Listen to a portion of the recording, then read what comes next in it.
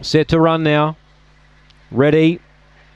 Away, Honky Tonk Gal began well today, looking to lead. Out wide, Master Marlowe booting up was Holt. It's getting tight. Favourite's going to hold them, is it? Just narrowly, though. Holt's contesting it, though, with the inside Honky Tonk Gal. Bacalia's Flyers right there, and running on two was Easy Bets. They got away from Stormy Moment, then came Spring Shot. Alejandro, Master Marlowe, Bacalia's Flyer. Oh, the race suited her pattern. She loomed up and raced to the lead. She got 2 lengths clear on Honky Tonk Gal, and Bacalia's Flyer wins, kicking back Holt the inside to get second. From Honky Tonk Gal, Stormy Moment, Easy Bets, then Spring Shot, Master Marlowe, No Luck, and Alejandro back at the rear.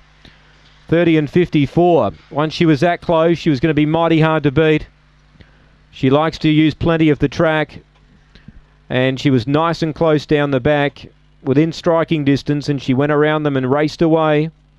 Holt second, 3 third Honky Tonk Gal, who was the leader but wasn't given much peace. And 2 Stormy Moment gets 4th ahead of Easy Bets, who was right up there too. 3 3/4 by a half. 30 and 54.